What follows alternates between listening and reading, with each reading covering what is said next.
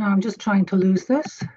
Right, the title I was given for everybody is just to do a basic introduction to acute lymphoblastic leukemia, and then to talk about the history of leukemia trials. So in the introduction, this is very basic. It'll be far too basic for some of you, but maybe not for people who've never looked after patients with leukemia. The second half, at the end of this year, we'll open a new ALL trial called All Together. The all bit standing for ALL, and it's together because it involves many European countries. And I will try and briefly describe to you how 30 decades of trials, or 3 decades of trials, 30 years of trials, have led to the development of this trial. Okay? So, first of all, the simple half. So leukemia, as you know, is an abnormal proliferation of white cells. It's a proliferation, in fact, of any stem cell. In children, it is generally acute. CML, chronic myeloid leukemia, is a fleetingly rare disease in children, a few %, and CLL, common lymphocytic leukemia, doesn't exist. So the majority of leukemias by far and away are acute, with acute lymphoblastic leukemia taking up 80 to 85%, and AML taking about 15 to 20%. And if you translate that into real numbers, that means in the UK, we will see about 400 cases of ALL in a year and about 70 of AML. So it's very much an age-related disease. It's nicknamed childhood leukemia because it's a disease of children generally. And when we look at how we treat them, and I will say a little bit about this later, infant ALL is not a lymphoblastic leukemia, whatever it is called. It may look like a lymphoblast, but it's a stem cell disease. So we think of infant leukemia as anybody under the age of 1, and they are not treated on standard ALL protocols. They're treated on international protocols of chemotherapy for their age group. However, up to in the UK, from the age of 1 up to 24, we treat all children and young adults in more or less the same way, having gone through a decade where we argued were teenagers and young adults better treated on pediatric protocols or better treated on adult protocols. And I will show you that they're significantly better when treated on pediatric protocols. So it's an acute disease which needs relatively urgent treatment.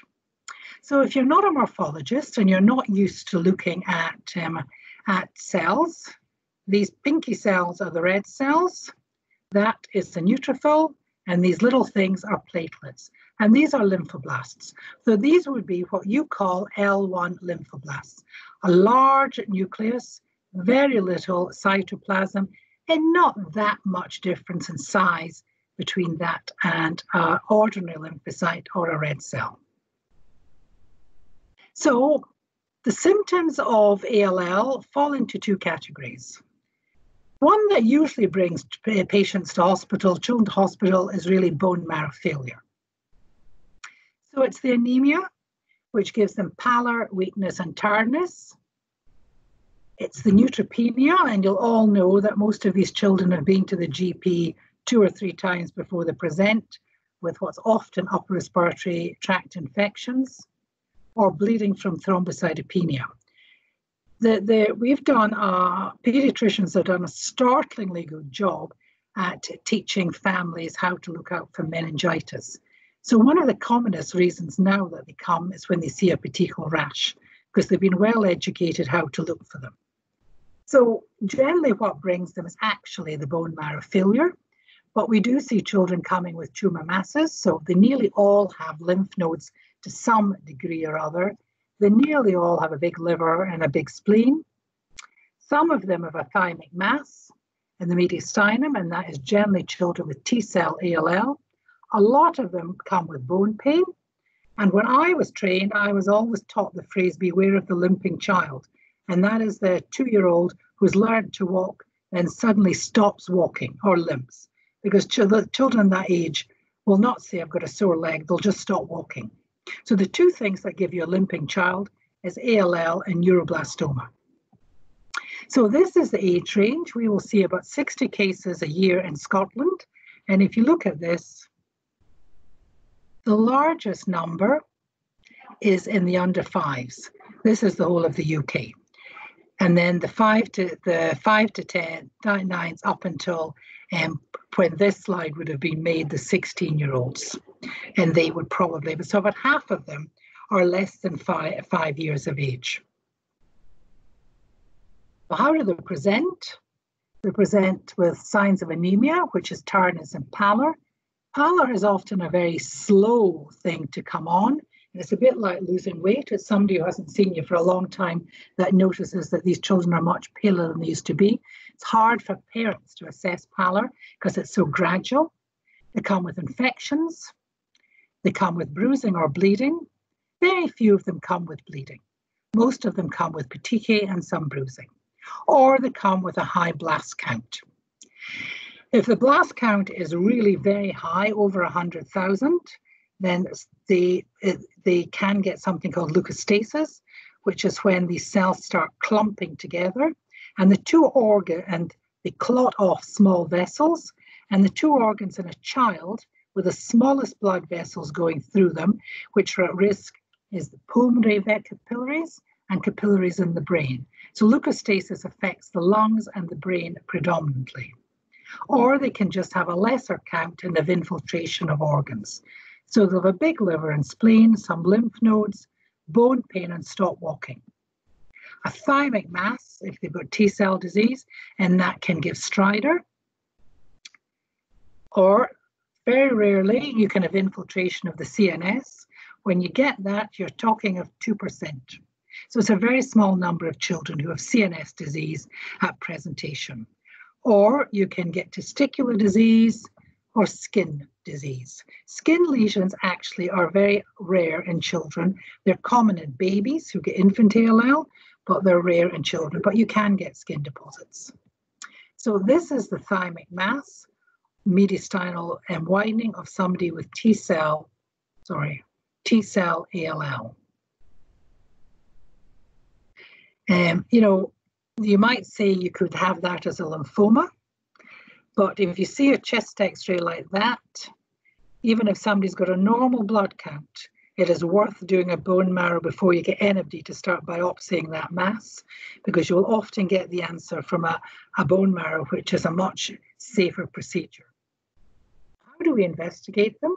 Well, they have a blood count and a blood film. Blood films can be normal. Quite often you don't see any lower dip. It's difficult to be certain that there's any lymphoblasts. So you can get leukemia with a completely normal blood count and a completely normal blood film. So we then do a marrow. We first of all take the first sample for morphology and look under the microscope. And when I started off working, that's all you could do. And you had to take your best guess, were these lymphoblasts or myeloblasts. We then moved on to have what we call flow cytometry or immunophenotyping. And what that's doing is marking protein on the surface of the blasts. And you can discriminate based on those markers, what we call cell markers, between lymphoid cells and myeloid cells. And within lymphoid cells, you can say, are the B cells or are the T cells? And I will show you those markers in due course. We also do cytogenetics, because cytogenetics are prognostic. There are some cytogenetic groups, and I'll show you which they are said to carry a good outcome, and some cytogenetic abnormalities which carry a poor outcome. Up until now, we've only really looked at cytogenetic abnormalities that carry a poor outcome. For example, the 922 translocation of Philadelphia positive ALL, where we've pulled these children out and treated them more aggressively. But there are other cytogenetics that are poor, like 1719s. So for the poor ones, they're pulled out to see, do they remit and should we go to transplant? We're only in the next trial starting to use good risk cytogenetics. And the last test that we do is something called MRD, minimal residual disease. And minimal residual disease, just going back to see if I had a better slide to show you. I wonder if I went past it.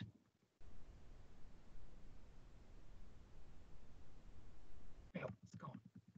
And Minimal residual disease stands for disease that you can see down the that you can't see down the microscope, but you know is there. So you can measure minimal residual disease in many ways. You can measure it by cytogenetics. You can measure it by FISH, but how we currently measure it is by DNA.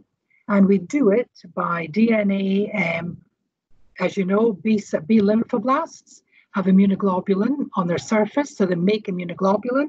So you get immunoglobulin rearrangements, or T cells, you get T cell receptor sites. So that's what minimal MRD stands for, minimal residual disease.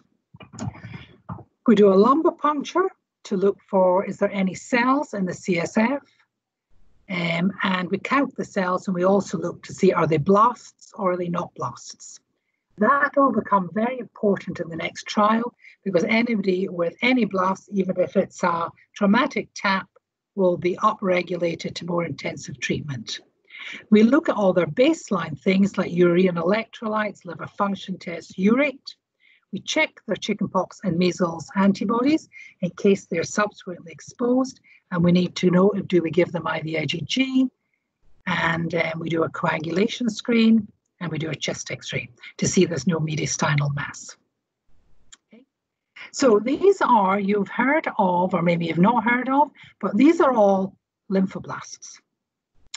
There are, in the old days, we used to do what we call the FAB classification of lymphoblasts. That stands for French, American, British classification. And the commonest leukemias you see are these L1 leukemia, ALLs, where they're big nucleuses, very little cytoplasm, small blasts, about the size of a normal lymphocyte or about the size of a normal red cell. And although we don't use this prognostically, they probably are prognostically significant. These are L2s, which are much rarer, much more cytoplasm, as you can see, and you can get nucleoli in them. L3s are big cells with lots of dark blue basophilic cytoplasm and vacuoles. They're L3. This is what you see in Burkitt's lymphoma. And we no longer treat children with ALL L3 as leukemia. We treat them on a lymphoma protocol as Burkitt's lymphoma. We've just had one of these this weekend. So why do we do flow? Because we look at the blast down the microscope, we take our best assessment, are they lymphoblasts, are they myeloblasts? It's usually very easy, but it's not always easy. So we try to distinguish what type of leukemia is this by what we call their cell markers, or by flow cytometry, or their immunophenotype. So it characterizes these cells by their surface or cytoplasmic features.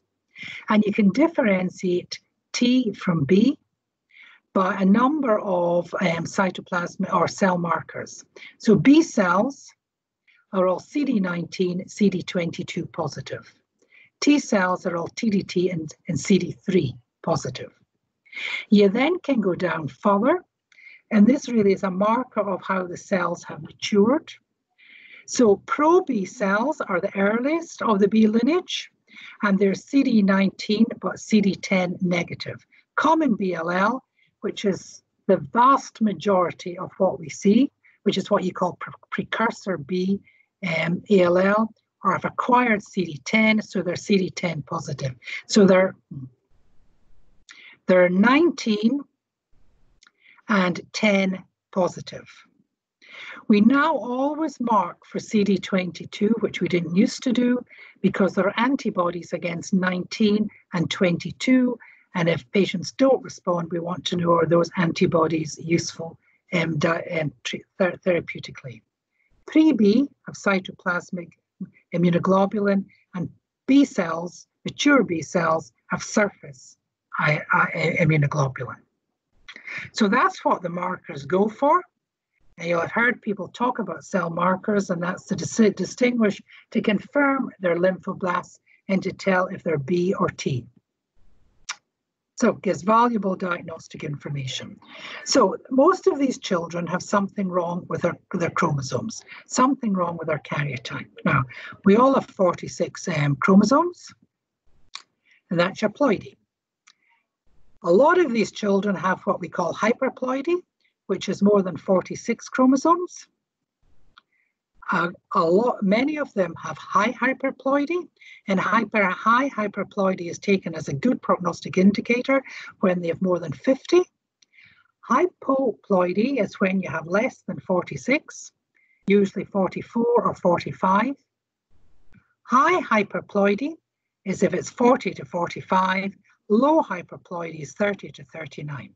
And as you know, many of them have a translocation, so a bit of one chromosome is broken off and stuck on another. And the commonest is the 12-21 translocation. So good is hyperhaploidy. Poor is losing chromosomes, and the translocations can, depending on which translocation it is, can carry prognostic significance. The favorable ones are the 12-21s, the TEL-EML1, and the hyperdiploid. More than 50 chromosomes, and there can be any number, these can be any number of these different chromosomes. The unfavorable are the 922s, the BCR-ABLs, the Philadelphia positives. They come off our trials and go on specific and either get imatinib or they get a tyrosine kinase inhibitor, which targets the 922 translocation. And the one we're commonly using is imatinib. Sometimes they get dasatinib. At the moment, we've got a child and we've got some on ponatinib. The 1719 is very, very high risk, and some people would say it's incurable. The IAMP21 is considered unfavorable. The 411, the MLL rearrangements, and very low numbers. So we are now using poor cytogenetics and response to decide who goes to transplant or who gets what we'll explain are called CAR T cells. The new group of cytogenetics which has arisen is something called ABL class fusions. So they're not the standard 922, but they will have fusions, and these are they that benefit from the addition of chemotherapy of a TKI inhibitor, of imatinib.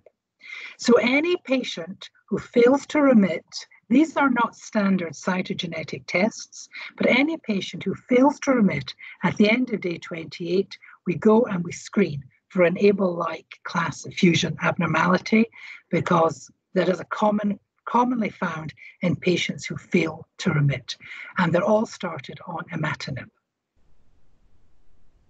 So they're prognostic, the cytogenetic abnormalities. And I think they're quite difficult for families to understand. The reason, of course, there is that they will all, they're activating genes depending on what site of the chromosome they're on. So this is a rather 15-year-old study just showing you that is the high hyperdiploid, or the hyperdiploid. The worst down here, I think that's the BCR, no, that is the MLL, that's the BCR-ABL. The TEL-EML is up here, and the other B lineages are there. So they do make a difference.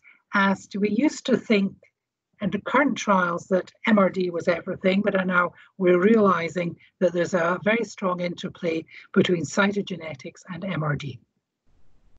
Okay, and you can see the difference in outcomes from the very good outcomes for patients with more chromosomes, very poor outcomes for the 411 translocations. So what else do we do? This slide was really about MRD. Lymphocytes are either B or T. Bs have immunoglobulin and are CD9, 10, 19 positive. Ts have a receptor site and will mark 2, 4, or 7. So minimal residual disease is the amount of disease that you have left behind at any specific time point in a trial. It is dependent on how much chemotherapy you give. So if you look at trials across the world, MRD does not have the same significance in every trial, and the time point is not the same. And what we had to do with trials is learn what level of MRD mattered and at what time point. And by what time point, I mean after how much chemotherapy. So minimal residual disease is a disease that you can detect, but you can't see. And although it can be done by flow, it can be done by FISH. The most sensitive is molecular, and we're looking for DNA either of the immunoglobulin, a rearranged immunoglobulin, or a T cell receptor site. So patients can do one of things. They can have a fabulous response. So if you think in UCAL 2003, we used a cutoff of 10 to the minus 4. So the 10 to the minus 4 is here, negative down here, okay? But some patients will do this. Some patients will come down, and they'll almost certainly go back up. So all that you can really see when you look down a microscope is that I can see 1 or 2 bad cells in 100. So having a disease level of 1 in 100, a response of 1 in 100, which you could easily have had coming down here, is very different from having a 10 to the minus 4 is 0.01%. So it's 1 in 1,000. So there's very different degrees of clearance. And the better you clear, the better you do, because the better you clear reflects the sensitivity you have to chemotherapy. So in the UK, we look at MRD primarily, not exclusively, but primarily at the end of 28 days of chemotherapy. In our first trial, 2003, we wanted a level of 10 to the minus 4. We're now stepping that up by half a log to 5 times 10 to the minus 5. Okay, so if you want to assess it by size, cytogenetics has got a sensitivity of about 5%. It's not much better than your eye. FISH will be 1 to 5%. Immune phenotyping by flow, measuring the CD10, the CD19, that profile will get you down to 10 to the minus 3. Using an IgG or a T cell receptor site will get you down to 10 to the minus 4, 10 to the minus 5. So that's really what it's saying. That's as good as you're getting with a microscope. So in our 2003, we used a cutoff of 10 to the minus 4, 0.1%, 1 in 1,000 cells. 2011 used 5 times 10 to the 5, 1 in 5,000 cells, 1 in 0.005. That, if you get below that, is a seriously better clearance, than getting to that. And looking down a microscope, we couldn't say, is a child there or is a child there? So probably MRD is the most significant predictor of outcome. And we've said that for a decade, but we are increasingly learning that you have to interplay with cytogenetics, because some cytogenetics clear disease at a different kinetic rate, so they clear it quickly, much quicker than others. So for some, a slower response doesn't have the same significance. Okay, so this is an acute disease. In come the patient with bone marrow failure. So neutropenic sepsis. If I say to you that about 98% of these children will achieve remission, or 95 might achieve remission, you say, what happens to the others? Well, as many of them will die from sepsis during induction as will fail to remit. So febrile neutropenic sepsis is extremely significant in these children, particularly nowadays when the outcomes are so good. 20 years ago, when they died from the disease, it did not have the same significance, but neutropenic sepsis now takes a significant death toll compared to disease alone. Dexamethasone is immensely myelo and immunosuppressive. Now, there have been on these trials a couple of children receiving dexamethasone who have died of liver failure, and they've died of liver failure from chickenpox in the liver without ever having a spot. So, never, ever, ever take febrile neutropenic sepsis lightly. Any child with a temperature 38.5, neutropenic goes straight on to antibiotics. You can always stop them. So we give platelets, we give red cells. Bone pain is analgesia. So you can get signs of superior vena cava obstruction if you've got a T-cell mass or if you've got a lot of nodes, CNS disease, and the best way to shrink down masses is to give dexamethasone. They're usually immensely responsive, and you rarely have to do much else other than give 48, 72 hours of dexamethasone. The other problems we already talked of, these are L1 blasts or hyperviscosity. When you have a high cell count, it clogs up, and it clogs up the brain and the lungs. So what do? Well, you want to hyperhydrate. You want to get down the viscosity by increasing, by getting a good fluid load on board. Start dexamethasone as soon as you possibly can, because they will shrink, and except you're going to get tumor-lysis. Do not transfuse them. If you transfuse these children, only transfuse them if you absolutely have to. So we've sat with many children with hemoglobins of 3 and 4, because if you give red cells, you're going to increase that viscosity. So try not to transfuse them, and keep the platelet count high, because particularly in the brain, a lot of the problems is they clot the small vessels, the vessels burst. But if you keep the platelet count high, you reduce the amount of hemorrhage that comes post the clot. Always, for a child who's got a very, very high count and been very anemic, look in the retina, because you often see retinal hemorrhages where they burst little vessels, particularly if they've been very anemic. So if once they start lysing, they'll break down the blood products, and they'll get what we call tumor lysis.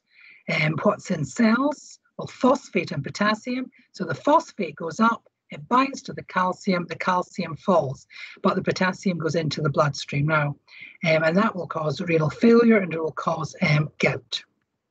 Well, we all know what to do about that. You give them respiricase, if it's not respiricase, but respiricase, and if they're really, really at risk, for children, all children get allopurinol for the first 5 days. You rarely have to give allopurinol for more than 5 days, and if you leave it longer than 5 days, they nearly all get a rash. So just the very, very high counts get respiricase. So how do we stratify? So we have learned how to stratify over the last few decades. And we use the same stratification almost around the world. It came from COG. COG is the Children's Oncology Group of the US, and they have what they call an NCI stratification, the National Cancer Institute. So standard risk patient, we stratify now on age, white count, immune phenotype, and response. So initially, all you know is the age and the count. So standard risk patients are patients 1 to 10 years of age. And this comes from the days of trials when we didn't have MRD. We barely had cytogenetics or immune phenotyping, but we knew that young children did better than teenagers. We also knew that children with low counts did better than children with high counts. So the initial stratification comes from age and count, and the cutoff is 50,000. High count is more than 10, and white count is more than 50,000. I will say to you later, at our last trial, we learned that children with T-cell disease need anthracyclines up front. So that's why immune phenotype is now as risk stratification. Genetics, we need their cytogenetics and their molecular genetics if we're looking for things like BCR-ABL. And response. Response is based on the morphology, the flow, and the MRD. So in a diagnosis, in comes the child. You know the age, you know the white count. Once you've done the marrow, immune phenotyping has to be done straight away. It has to be done that day. So within 24 hours, you'll know if this is a B cell or a T cell. You won't know the genetics for a while. So regimen A, or schedule A, or whatever you want to call it, is 3-drug induction, vincristine, dexamethasone, and pegylated asparaginase. So that's the young children with the low counts, the older children with the high counts, 4-drug induction, vincristine, dexamethasone, daunorubicin, and pegylated asparaginase. All T cells get 4-drug induction. Poor responders, So people with bad cytogenetics, people who are MRD risk or have not got down to 5 times 10 to the minus 5, MRD at the end of day 28 escalate up to regimen C, because that has been shown that they benefit from more intensive treatment. So in comes a child, you do the blood test, you do the marrow, they'll have a lumbar puncture with intrathecal methotrexate. We're looking for evidence of CNS disease, but we're also putting in intrathecal methotrexate because there's a risk that we'll get a bit of bleeding into the CSF and will contaminate the CNS with leukemia blasts. So the intrathecal goes in to take care of that.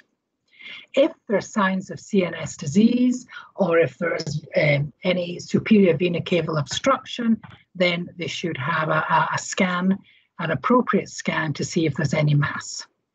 They'll all need a line. Generally, we put ports in, but they'll either have a port or a Hickman. Chemotherapy will start. Induction chemotherapy starts as soon as we've achieved that. They might be an independent of how they cope, and whether they've had 3 or 4 drug induction. That will go on for 4 to 6, well, it is 4 weeks, but it can take some time to recover, and dependent on how well they will do. And we usually warn parents they could be in for that time, but hopefully they're not, and they get away after a couple of weeks. All subsequent so the first bit of treatment, whether it's 3 drugs or 4 drugs, A or B, is based on age, white count, and immunophenotype. From then on, it's based on response. So the response at the end of 28 days of chemotherapy, which is a mirror of their sensitivity to chemotherapy. We will repeat the bone marrow and the lumbar puncture halfway through induction to confirm, we usually say to the mothers, to confirm that it's working.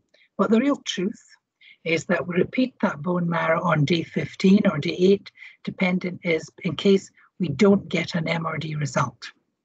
MRD trumps everything.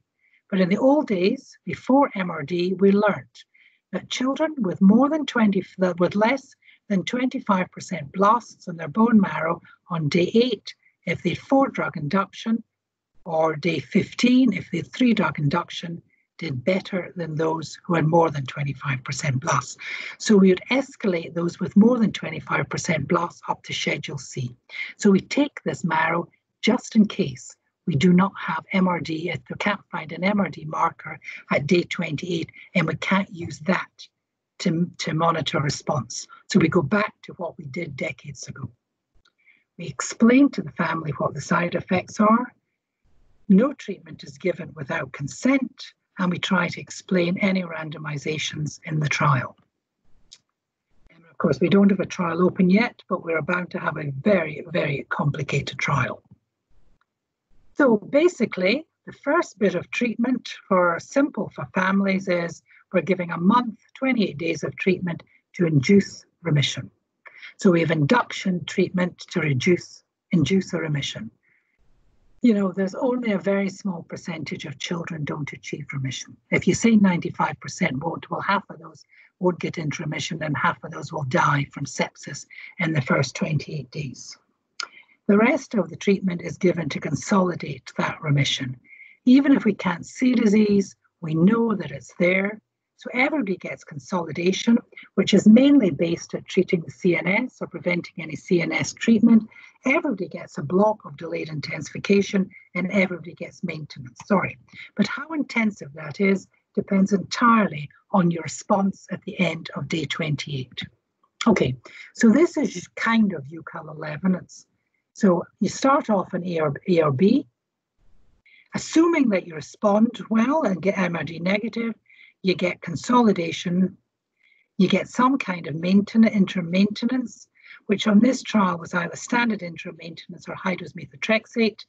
You get delayed intensification, you get maintenance with pulses.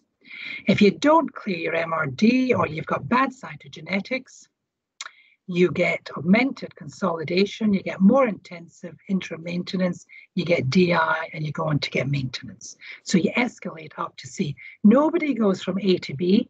You start off in A and B, and then you escalate up to C. And both A and B will escalate to C. So I'm just going to come out of that and ask, is there any questions you'd like to ask me before I do the clinical trials? Yes, Daniel Houghton's got a couple of questions. Okay. You want to mute, Daniel? I'm not going to look at you, Danielle, because if I lose this, I'm IT illiterate, and I'll never get back in. Albert's answered one of the questions. It was just clarifying where the MRD comes from, and it's from the biopsy, from the bone marrow biopsy. From the bone marrow, yes. You can get MRD from the blood if you have a high enough count, but the bone marrow is a better source. Sure. And then the other question, so you mentioned about retinal hemorrhages. I'm just interested to hear, does that change anything that you do in that initial management? No, it's a combination of a high count, bleeding, and if you're very anemic, I think even very anemic people can get retinal hemorrhages. Sure. And they generally improve. You're just terribly unlucky if you get them in a bad place. But by and large, the eyesight returns to normal. Okay. But if we see that, we do always ask the eye people just to come along and make certain that they're not worrisome. Sure. I just wondered if it changed what you would do in terms of the amount of fluid or how cautious you are, but... What would I just keep that platelet count up? Yeah. Just keep the platelet count high. Thank you. Okay. Any other questions? Was that clear enough? Silence. Okay. He is nodding. He is nodding. Okay. So I will go on to do the trials, and this is so what I'm trying to do here is show you how we've got from where we started, and old as I am, I don't remember all of this, I didn't live through all of this, to where we are now.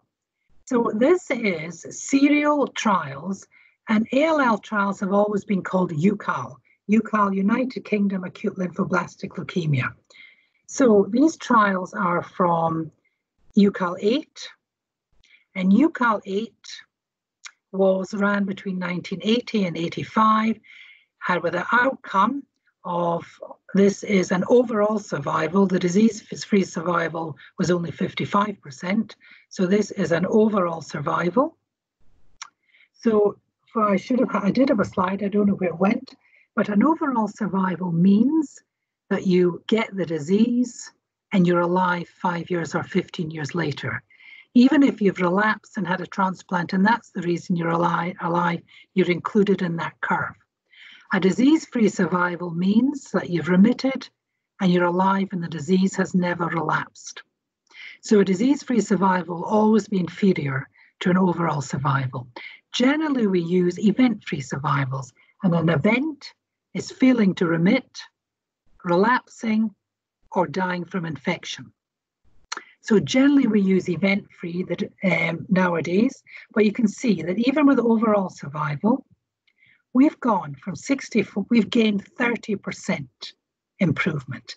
And that is there's very, very few diseases, cancers out there that are improved by 30% in what is 40 years.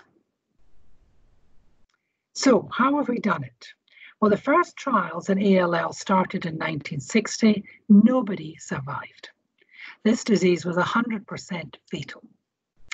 They had things like 6MP, they could get people into remission, but they couldn't hold a remission.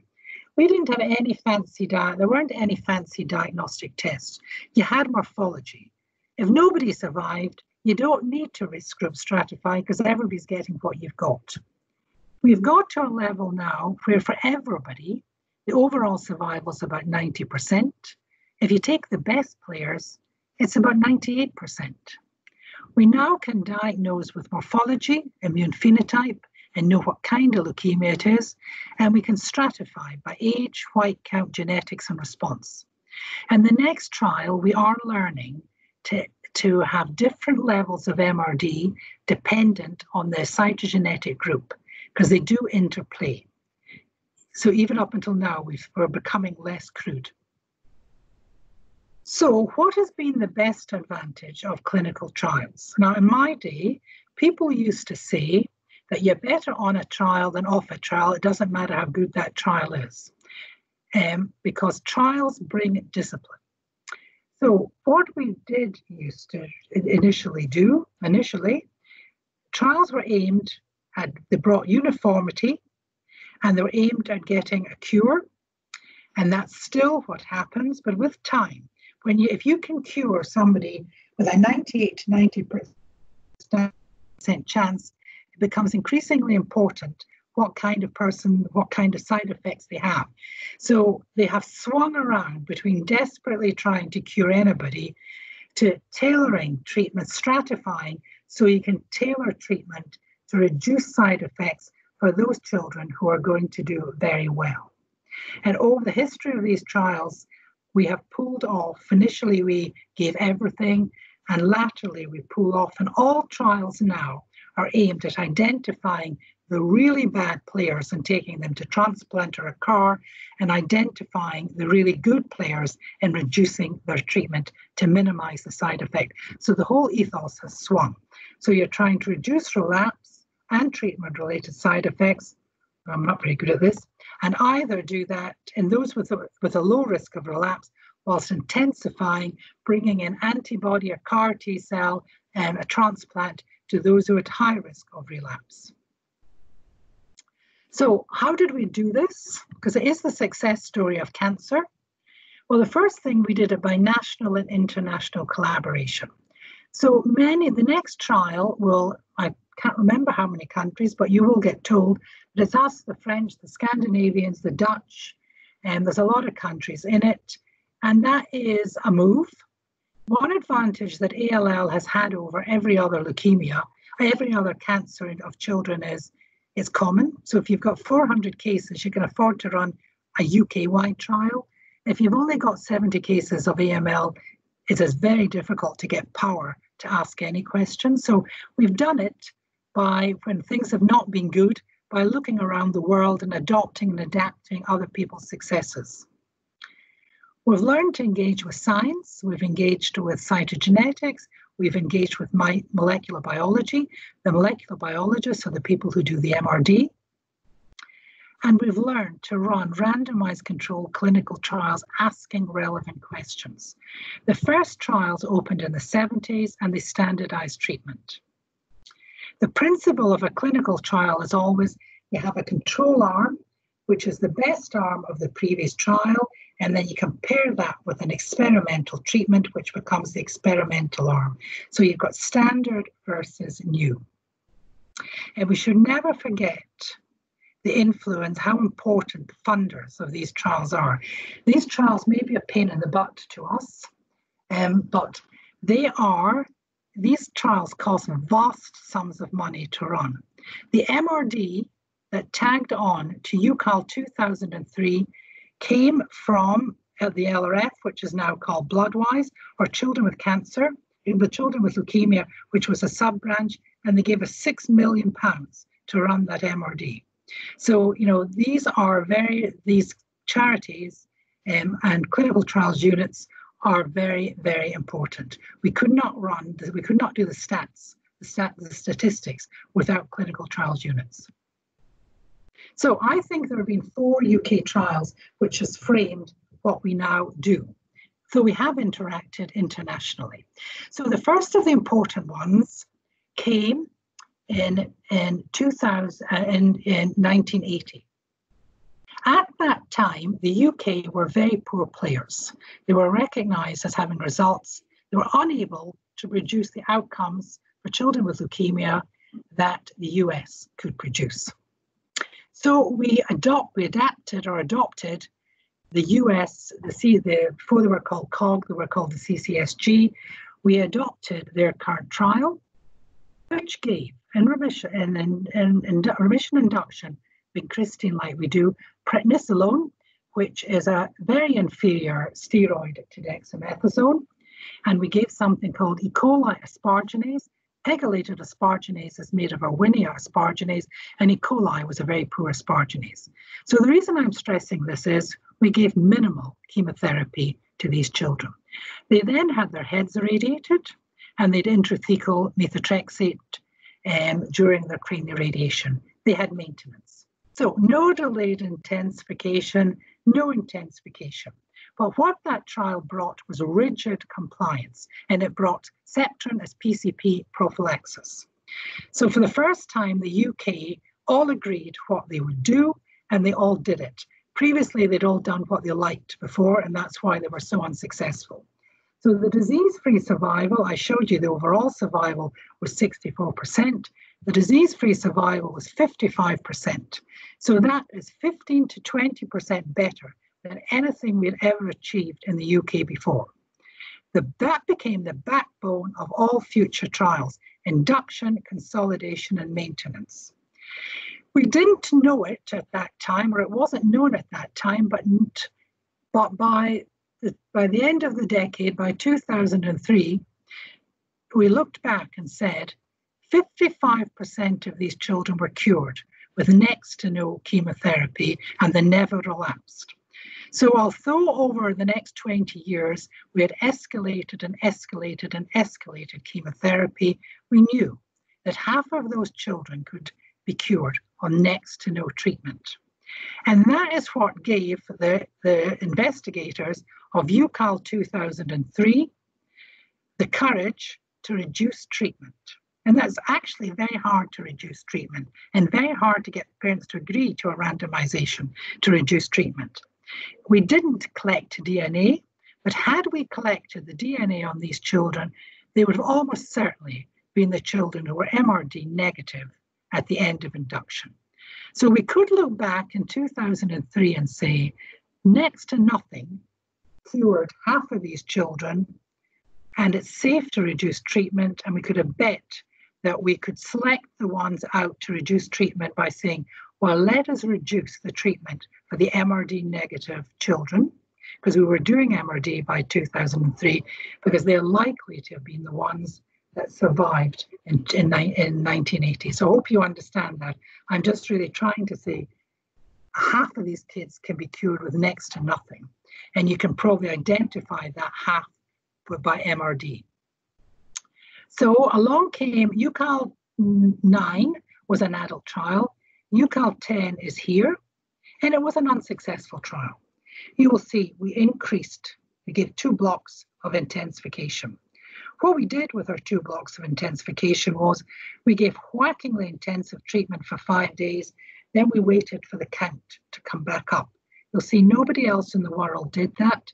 The Germans had prolonged intensification, the Americans had prolonged intensification, and we learned that children on AML need a little bit of treatment all the time. If you think of delayed intensification now, it's weekly. It's not 5 days and wait 3 weeks for the count to come back. You're hitting them all the time. So next came UCAL 11. By this time, we had learned to stratify like the Americans, the NCI, the National Cancer Institute stratification, age and count. And in this trial, we decided to test CNS modalities of treatment for the central nervous system. We had traditionally irradiated the head. Not in the UK, but in America, they had also irradiated the head, but they'd stopped doing it. And at this stage, parents were suing hospitals whose children couldn't get into Ivy League universities because of the psychometric damage done by cranial radiation. So we're all looking at ways of withdrawing radiation. And what we did was, and for children with regimen A, so low count, young age, low risk, we randomized them between intrathecal chemotherapy alone throughout maintenance or blocks of high-dose methotrexate. For those with regimen B, which was a smaller number and at higher risk, we were more worried about CNS disease there, we randomized them between high-dose methotrexate and cranial irradiation. The outcome of that trial was high-dose methotrexate and cranial irradiation reduced the risk of CNS relapse compared to intrathecal methotrexate, but the event-free survival was the same because we got more marrow relapses, non-CNS relapses. So there was really no advantage from that trial of cranial irradiation, and it's been abandoned. So we have not irradiated since then. It does produce learning difficulties. It's also associated with brain tumors, probably in protocols that give a lot of VP16, which is a radiosensitizer. But this trial led to us abandoning cranial irradiation. Why did we see more bone marrow relapses? We probably over-rescued them with folinic acid.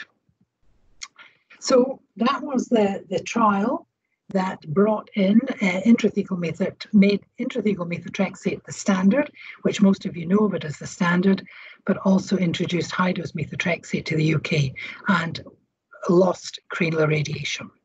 The other thing that we did was what I've already told you. We looked at the bone marrows at day 8 or 15, depending on whether or not there were 3 or 4 drug induction, took a cutoff of 25%, and you can see there was a significant advantage for clearing disease down to 25% blasts during induction. And that then became standard practice to look at the marrow at day 8 and day 15. So the next trials that came were called ALL 97 and 99, and they ran for those 5 years. They were the predecessors to ALL 2003.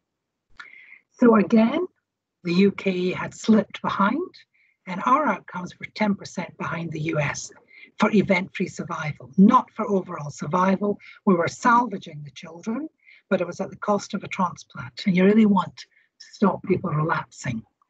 We adopted their COG risk criteria, A and B, and we introduced regimen C, as they had a regimen C.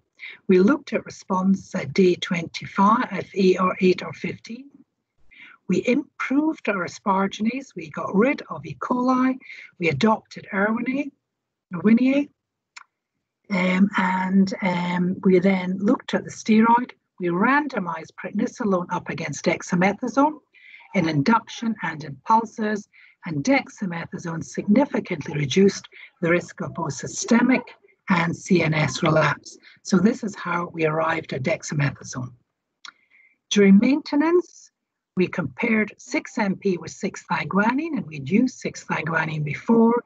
6-thioguanine was actually more effective at preventing CNS relapse, but it was not overall survival, and it was we had about 11% incidence of venous thrombosis of the liver.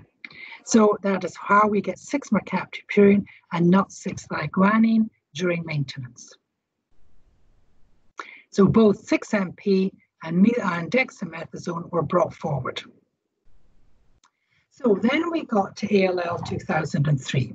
So from previous trials, we'd adopted the INCI for risk stratification, age, and count. We had taken the RER means rapid early responder, less than 25% blast by day 15, for the intermediate ones by day 8. So we'd adopted, we were using that as MRD or as response. And for the first time, we did MRD at day 28. When we started off, we were nervous and we checked it at day 11, at week 11, which we no longer do. We knew that half of these children, and the same for regimen B, could get by with a fraction of the treatment we were given. So we randomized those who were MRD negative, and at this trial it was 10 to the -4 to 1 versus 2 blocks of delayed intensification. If you were high risk by cytogenetics, you automatically got regimen C, or if you were a slow responder, so more than 25% blast, you got C. If you were MRD positive, you were randomized between A and C. Sorry.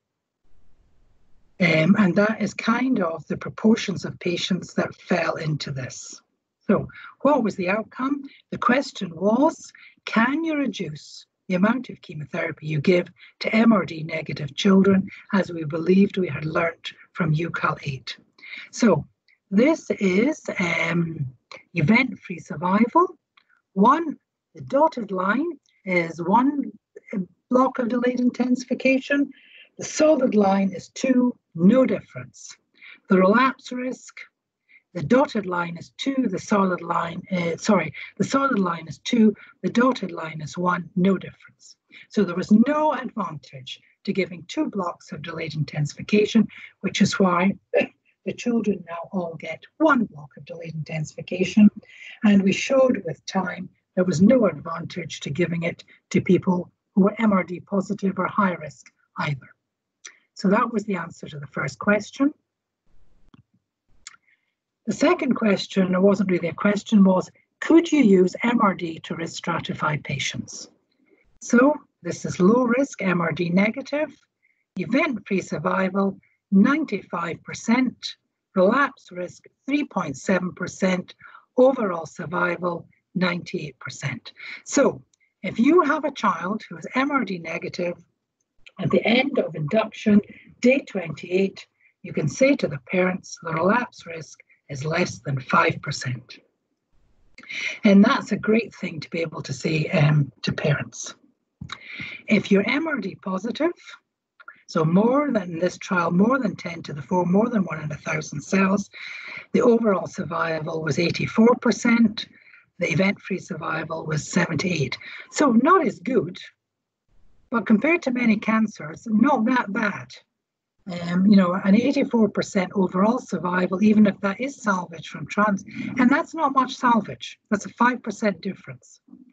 A lot of people would kill for a 17% relapse risk.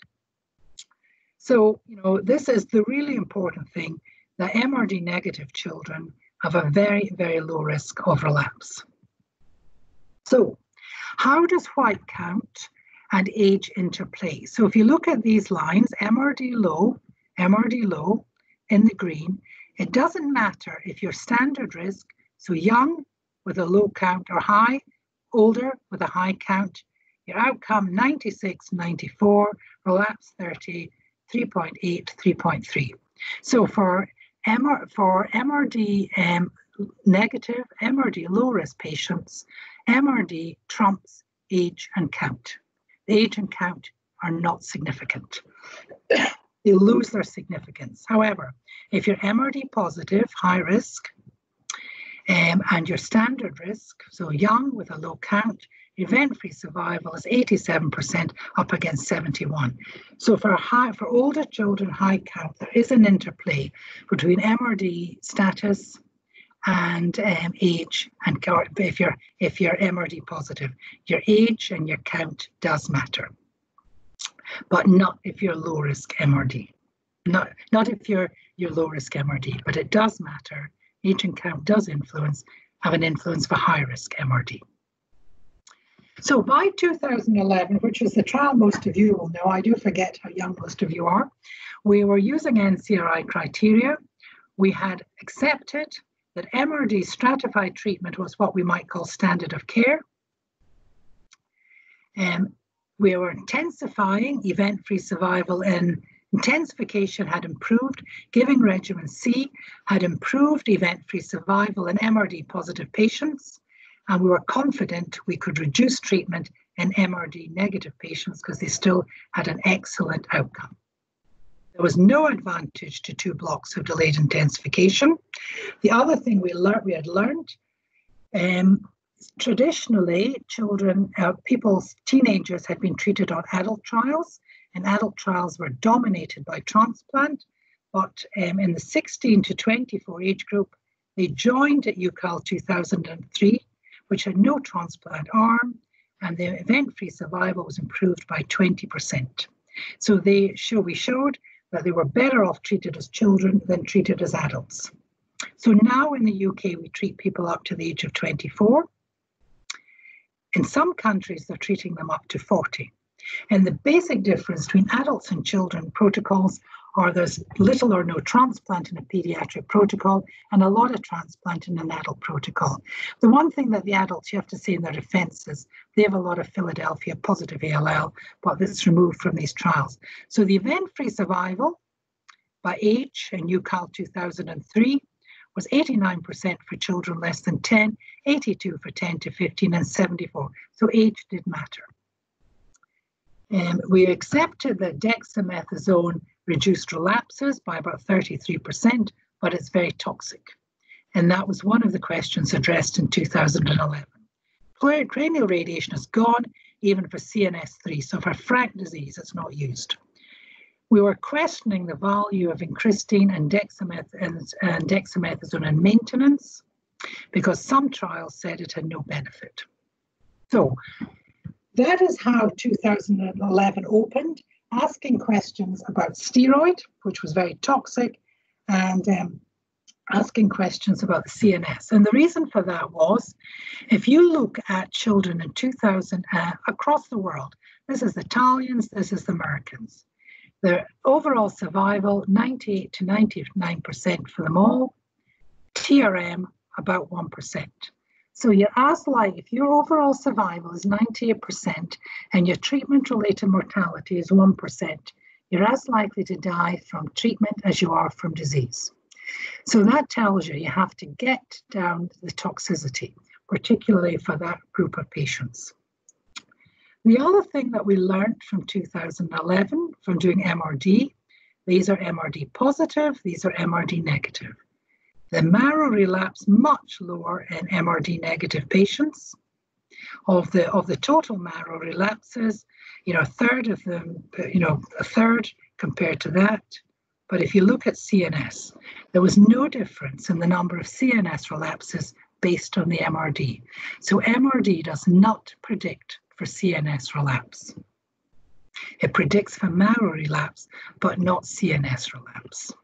And the reason that everybody hates dexamethasone, despite it's good, I don't know if you've ever seen a Fisher plot, but Fisher plots, if the square is to this side, that treatment's best. If the square is to that side, that.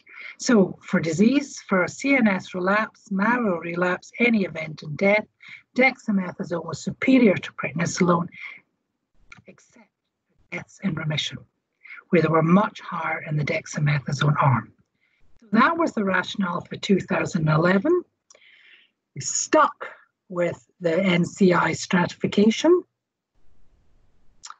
We saw that the relapse-free survival was actually good for T cells. We had identified poorest cytogenetics. We increased the MRD level to 5 × 10⁻⁵, or 1 to 5,000 cells.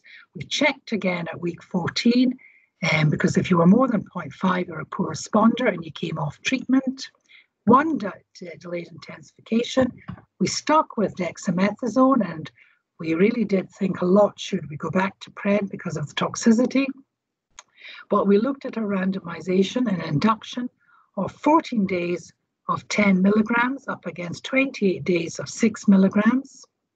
The TRM for that trial overall was 3.2, and that's far too high a TRM for disease-free survival of 87%.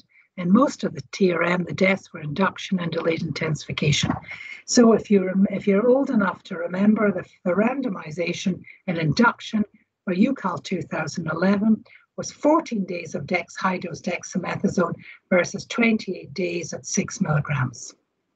There was no advantage, and the stats on that are not yet published, but there was concerns. Some patients did worse on 14 days, higher dose, some did better. Inconclusive. The statisticians say you'll never prove advantage or disadvantage, so that randomization was abandoned. The other great concern, apart from sepsis, for dexamethasone is avascular necrosis.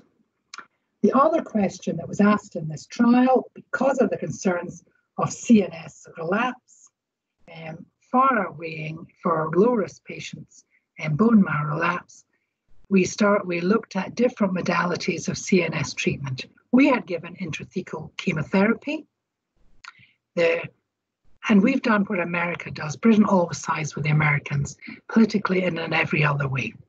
So Europe, we're giving high-dose methotrexate, no intrathecal methotrexate after high-dose methotrexate. In the UK, we were giving, along with the Americans, either Capizzi type moderate into maintenance for a regimen C or intrathecal for the others. So there's a relatively high incidence, about 4%, and it makes up about 50% of the total relapses. Though it's low numbers, it is relatively important, and it's not predicted for by MRD. So we randomized methotrexate up against intrathecal methotrexate. We also randomized vincristine dexamethasone pulses because of the morbidity. So we ended up, we should have had high-dose methotrexate versus intra-maintenance or Capezi plus methotrexate, pulses versus no pulses, but the statisticians wouldn't take that. So we ended up with intermediate or Capezi maintenance, which is what regimen A, B, and C get, plus pulses versus the same with no pulses, high-dose methotrexate pulses, high-dose methotrexate no pulses. Now the hard randomization to sell was no pulses and no high-dose methotrexate. This randomization has not yet reported, but it was a 4-way randomization of high-dose methotrexate versus no high-dose methotrexate, pulses versus no pulses. So that has taken us to where we now are. We're about to do all together. At the moment, high-dose methotrexate is in there. If this trial reports no advantage, it may come out. So the special categories are the Down syndrome, high TRM. The outcome for Down syndrome ALL is not any better than for non-Downs. It's not like AML where they do much better. High TRM. So they all get regimen A irrespective of whether they have a high count or their age. And the only ones who get anthracycline during induction or go to regimen C are those who are slow early responders on day 15, and it goes in at day 15. They're not eligible for high-dose methotrexate, and it may be within time. Down syndromes who are slow early responders and who would have intensification of chemotherapy will get blinatumomab, which is a CD19 antibody, and it's targeted, so it should be much less toxic. But Down syndrome, you need to reduce the toxicity. They all get ciprofloxacin prophylaxis. And of course, Philadelphia positive ALL will come out and get chemotherapy plus a tyrosine kinase inhibitor. So sadly, the drugs that do the best, which is dexamethasone and pegylated asparaginase, causes all the problems. Infection I've spoken about with Dexa. Vincristine you probably know about with its neuropathy, which is a big issue in teenagers. The big problems with asparaginase is thrombosis and pancreatitis. Thrombosis tends to be age-related. Methotrexate, mucositis, and encephalopathy. Steroids, infection, diabetes, avascular necrosis. And then there's all the psychology problems. So the other thing we learned from 2003, this is the incidence of avascular necrosis, far commoner in females than males. And you can see if you're less than 10, it's almost unheard of, and it increases with age. So it's the teenagers. There's the 10-year-olds. 10% of them, only about 10% get symptoms. Some countries MRI everybody, and about 75% of people have MRI changes. So that's a bit of a waste of time because you're not going to do much about it. But some get very severe symptoms and go on to get joint replacement. And we have had children who have said the AVN is worse than the leukemia. Next, in the next trial, we will look for silent inactivation of asparaginase. Although we blame asparaginase for the thrombosis and lots of the problems, they interact. Asparaginase and dexamethasone are very, very important drugs, but you clear dexamethasone slower as you get older.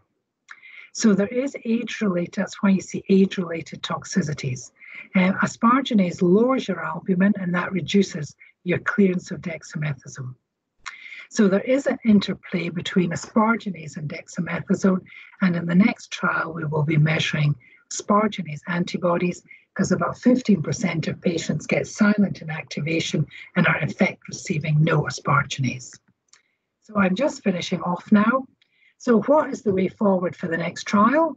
Well, a better understanding of the biology, particularly how they interact, the use of BiTE antibodies, so bispecific T-cell engineered antibodies, blinatumomab against 19CD3, inotuzumab against 22. Inotuzumab is in altogether. TKI inhibitors for the able-like fusions. For those, we now know who's a bad responder who won't even respond to transplant, and they will go for CAR T cells, chimeric antigen receptor T cells. They have very good CNS penetration, so they all not only get marrow, but they get CNS disease.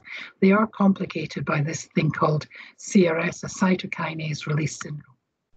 This is just a BiTE, which is just an engineered antibody against a tumor cell. And this is ALL 2000 altogether, ALL altogether.